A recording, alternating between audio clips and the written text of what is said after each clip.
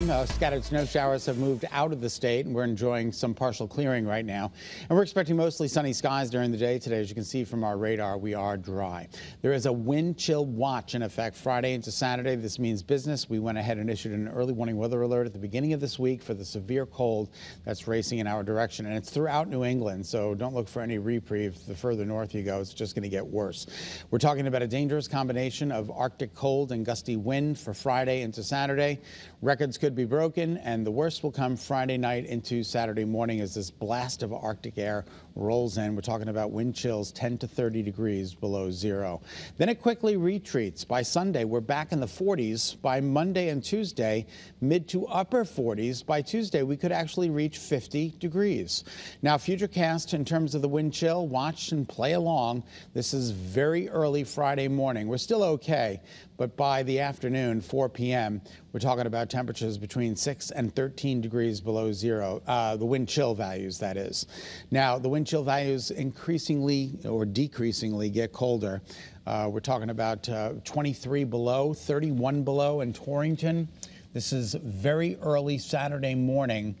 And then during the day on Saturday, it gets a little bit better, but not by much. And then by Saturday evening, things start to get a little bit better.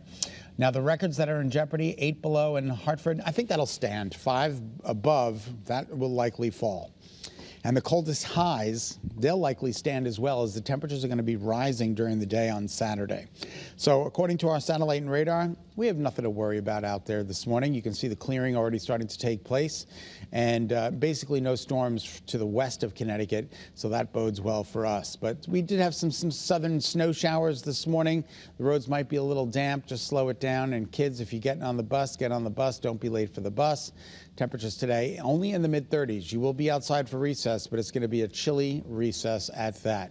Visibility at a perfect 10 this morning, and according to early warning Futurecast, there's really no weather woes out there for the foreseeable future. Here's a beautiful sunrise for you in New Haven. Yep, let the clearing begin at 28 degrees.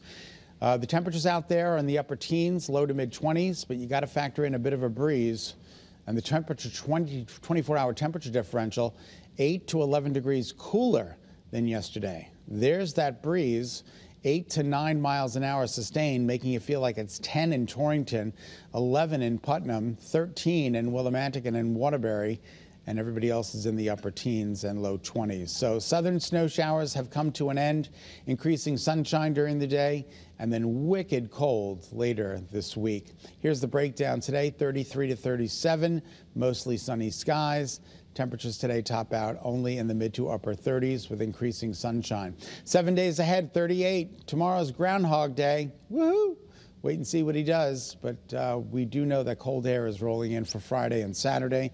Wicked cold weather, and then moderation for Sunday, Monday, and for Tuesday.